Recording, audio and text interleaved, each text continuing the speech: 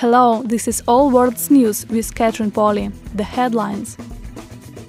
The sensational diaries of renowned Middle-East traveler Mr. Baggins are going to be published shortly. The fans of the novel There and Back Again are once more preparing to assail bookshops around the world. Mr. Baggins will present to the public his secret diaries, revealing previously unknown juicy details of his famous journey which astounded the Middle Earth.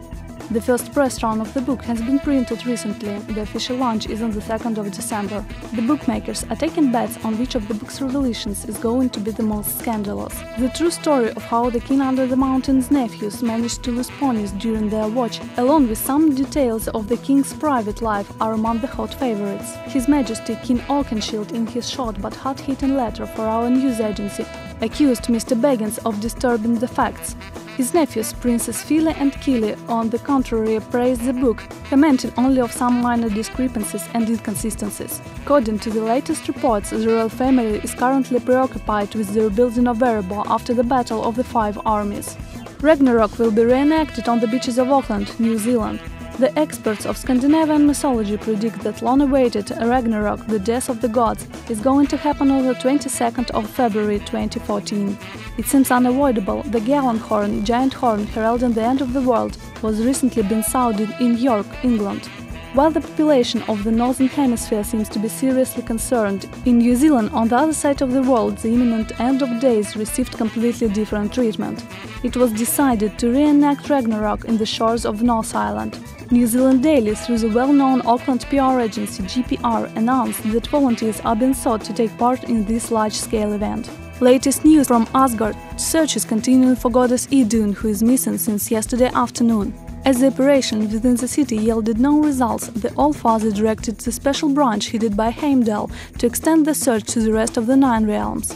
Bragi, the distraught husband of the goddess, set out for Midgard in the hope of finding his wife there. He was seen in the company of young attractive females who presumably were hired to assist him in his search. Meanwhile, Asgard is on the verge of panic. Gods are rapidly aging without Idun's magical apples. There is a threat that the whole population of the city will perish if the goddess is not found soon. Dino Gorman, an actor, artist and photographer from New Zealand, is celebrating his birthday today. He won worldwide renown for playing Prince Philly in The Hobbit: Unexpected Journey, the screen adaptation for the first part of Tolkien's iconic book. During our broadcast today, people from all over the world are sending us birthday wishes for Dean, which you can read on the news ticker on the bottom of the screen. We would like to join in and wish Mr. Gorman health, joy, happiness and, of course, every success in his artistic career. We are looking forward to your new films and exhibitions. Happy birthday, Mr. Gorman!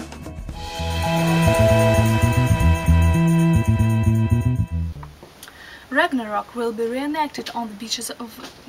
Где? Ragnarok will be... Ragnarok will be reenacted on the beaches of... Beaches? Да? Все, осталось снять. Happy birthday, Mr. Gorman!